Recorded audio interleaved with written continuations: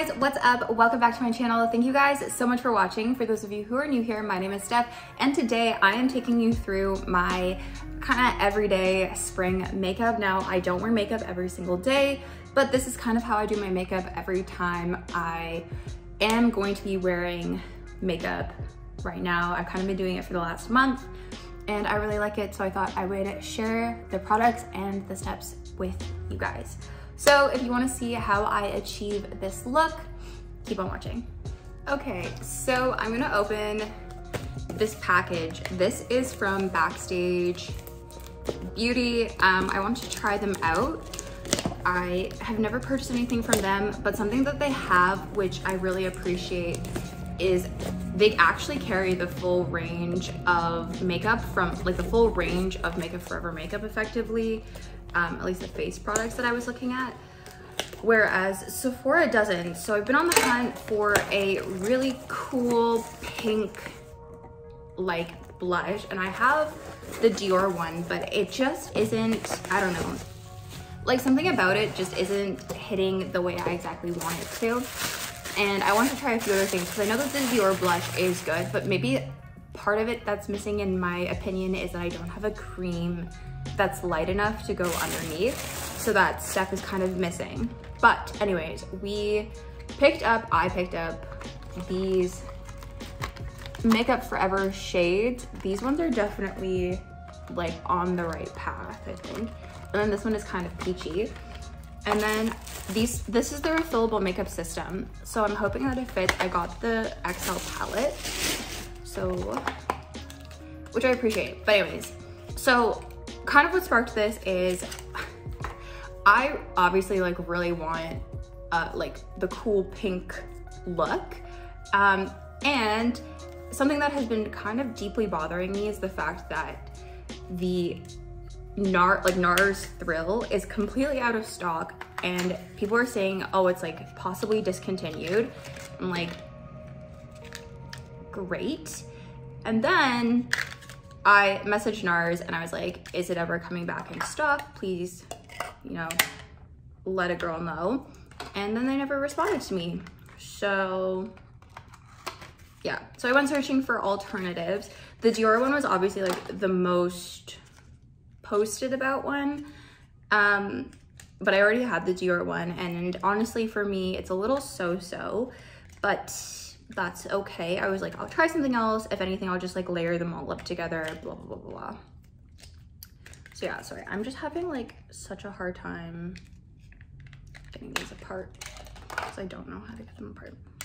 But anyways, I found this company. I was like, I don't know anything about them, but I gave them a shot. They did take a while to fulfill the order. That's not a problem though, because I haven't had time here anyways, but oh wow, this one is like different. This one has like clear, and then the others were black backed. Anyways, okay. So I will go through the colors once I pop this all in here, sorry. Okay, these are all matte shades. Okay, this was actually very convenient. Okay, so this is the palette that I picked. This is B202, this is B204, and this is B208. I kind of wish, like, there are, what do you call it? There are stickies on the back of the pans themselves, but then this is just plain. But this is really, really cute. I definitely like this because, like, sometimes when I, like, sometimes traveling, I want to build my own palettes, or like I want to bring like certain shades, and this might be the way to do it if I do like this formulation. But yeah, I like hardcore committed to 3 because of like free shipping, but anyways. Okay, all right, so this purchase was sparked by the want of a pale pink eyeshadow, like pale pink colors. And something that I saw, Susie Benaldi did this tutorial on her TikTok of that like diffused makeup where she had a darker color and then like a lighter color, which is why I have the 2 different cool tones. But also something that I was finding is that everything was kind of turning out really dark on me. All of the other cool tones are kind of darker, and I wanted that like really, really frosty pinky. So I was like, if I'll mix them together, it'll be fine. But anyways, all of this being said, you guys are probably at this point like, Stephanie, shut up and get to it. Yeah, so I'm just curious and excited to see. But now let's actually get into me doing my makeup, because that's what I spent 4 minutes leading up to. Okay, starting with the Milk Hydro Grip. I love this primer and genuinely can't recommend it enough. It is one of those purchases that, even though it's a hydro grip and like really hydrating, when I was in Italy and like over the summer last year, it wasn't too hydrating. Like, it did not cause any issues at all. And genuinely, it just feels so nice, and it really does, like, it's quite sticky after a while and makes your makeup last really well. Anyways, the foundation of my routine hasn't really changed much. I hate to say it, quite boring. The only thing that is kind of different is the setting powder and then the blushes and stuff, but anyways, I'll get into that later. So Charlotte Tilbury Hollywood Flawless Filter. If you guys have been on TikTok and seen the de-influencing videos, I feel like a lot of people mention Charlotte Tilbury stuff. I personally feel like Charlotte Tilbury stuff works really well for me. It doesn't cause me to break out. It has good color matches for me, but I am kind of like that medium light kind of range always. I'm also gonna put in a little bit of Wonder Glow today, just because I am feeling pasty. But yeah, so Charlotte Tilbury, obviously it's not for everybody, as these de-influencing videos have kind of shown, but I personally love Charlotte Tilbury and I would recommend it, especially if you're acne prone, like I am. I do feel like her stuff really does, like, it doesn't break. I feel like her stuff doesn't break me out, which is more important to me than like price points or like dupes, you know? At this stage in my ideology, I sort of feel like I would rather pay a little bit more for something that I know for sure isn't gonna break me out, versus like trying a dupe and then it going horribly awry. The final thing is I'm just dotting in some of this Shiseido, let's see what this is called again. Waso Shiseido Color Smart Dry Moisturizer, Oil Free, Broad Spectrum SPF. So I just put this little combination on my face, then I take this Morphe brush and swirl it all together and start to kind of tap and blend it in. Keep in mind that, like, because I'm sitting in front of a large window with natural lighting, it is quite forgiving on my texture and my skin, but there is texture and stuff going on. It's also just like, I'm using my front camera on my iPhone, which is also not like going to show 100% of everything, but I hope you can see, like, I still have pores and I still have stuff. This is not a pore filling product by any means, and I honestly personally don't really care that much about pore filling products anymore. I just find that they're too heavy on my skin and they clog my pores and kind of make the problem worse in the long run. So I rather just focus on like tone and a little bit of texture, but just kind of working on like the pores and stuff through my skincare versus like correcting that with a primer. Okay. One thing that's a little annoying about this combination, I think I need to get a lighter one of these for the winter, but I just haven't gotten around to it. And now that I'm filming this in March, you guys will probably see this in April. There's no point with the warm weather coming, and my melanin will actually start to work again at some point. I'm very pale right now, but I will pick up some color in the sun just kind of naturally. So there's no point. I should have, but I don't, and just don't judge me. So I'm a little orangey right now, but that's okay. It's all good. Step 2, a little bit of bronze and contour-y situation. This is the Rare Beauty bronzer stick in Happy Soul. And I just kind of like do a little bit. I don't really contour per se. And then I just take this fluffy brush and I blend it until there's no like lines or anything like that.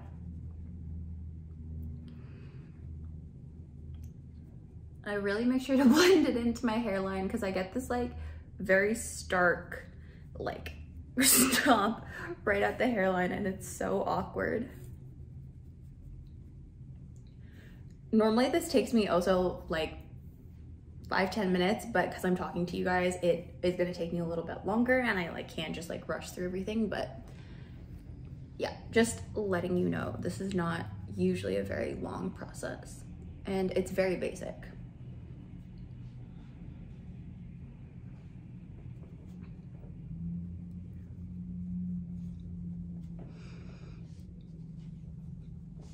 Okay.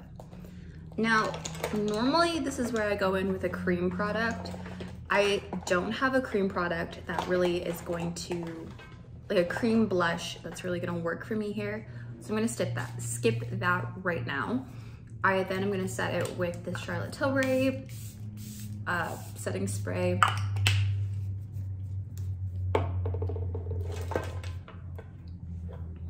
And while that dries down, I'm just gonna kind of fill in the areas of my brows that need a little help.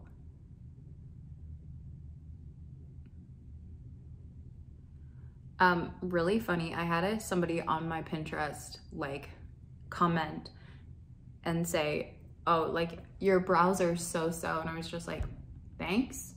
Like I know my brows are so-so. I constantly say I don't really know how to do my brows, and I also leave my brows natural a lot because I just honestly can't be arsed to like go get them done every single month. Don't really care that much about them, if I'm being honest. Like I like my natural shape. They could use a little bit of cleaning up, but like I'm just not that bothered. So she was like, your brows are so-so, and I was like, thank you. And then she was like, it was like, oh, well, like, it's just my opinion. Like, don't live your life like based on other people. And I'm like, I'm not. But if you if you comment on a public forum and the person responds and kind of calls you out for being rude, don't get defensive. Just take it. Because at that point, she did come to my page and did make a comment about a physical feature of mine. And like, yeah, I know I'm not good at doing my brows. I know that. Okay, I'm gonna take this Givenchy Prism Libre powder. It's the pink one. And I'm gonna just kind of tap a little bit underneath my eyes first. Oh, there's too much on this side. And this is so mattifying. My Charlotte Tilbury one has unfortunately been discontinued. So we will not be using that anymore, unfortunately. And this one is very mattifying. Even when I swirl it around with a brush, it's quite mattifying. So I'm gonna miss that, but I need to find an alternative. This one is great for the under eyes, but I like a little bit more. I just want it set. I don't need it like matte, you know? Okay. Then I'm just gonna take a little bit more on my fluffy brush, and I'm just gonna brush it over the rest of my face just to set the rest of my face down, because I do get oily. So the most important thing for me really is making sure that my makeup doesn't completely slide off my face as I go about the day. And because this powder is brightening, apparently, it also does help kind of like fix the mismatched base makeup, but like my base makeup is still a little off, as you can see from my neck. All right, so now we're gonna try this. Typically, this is where I do go in with the Djerf blush. Today we're gonna try this. We're gonna take pale pink, and I'm first gonna take the B204 color and pat that in.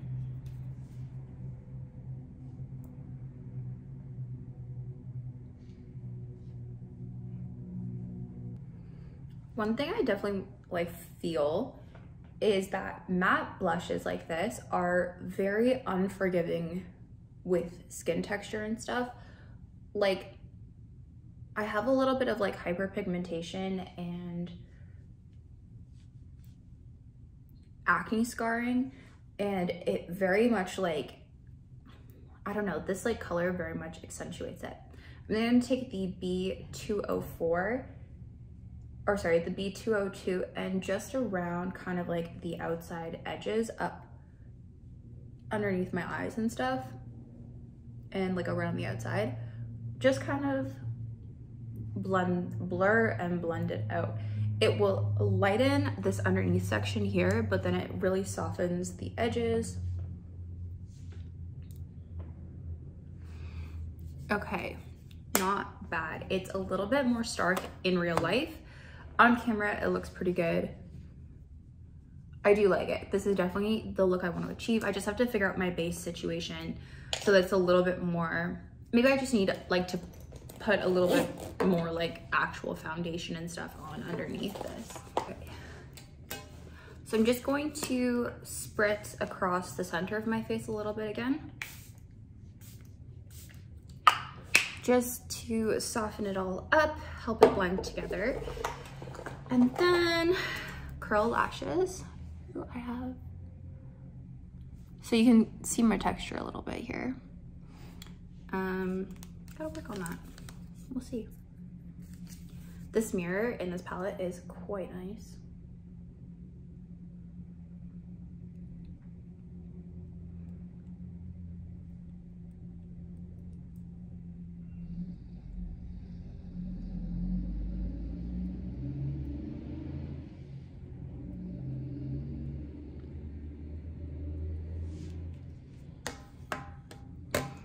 Curled my lashes.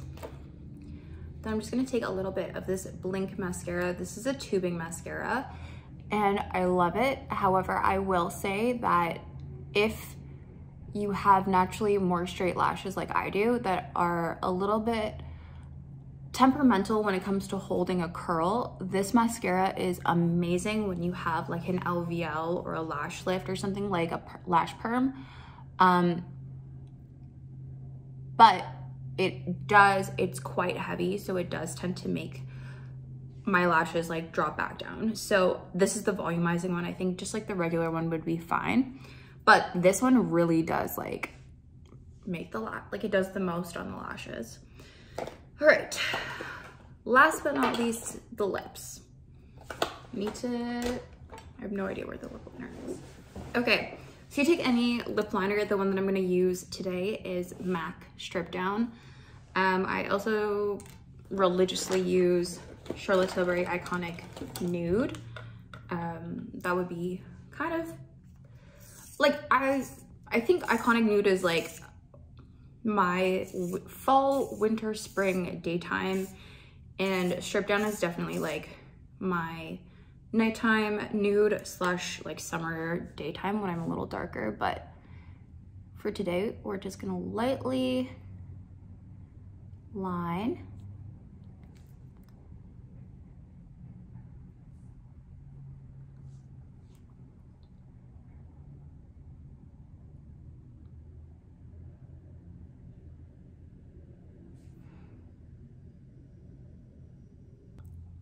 And then I'm gonna blend it in like quite well.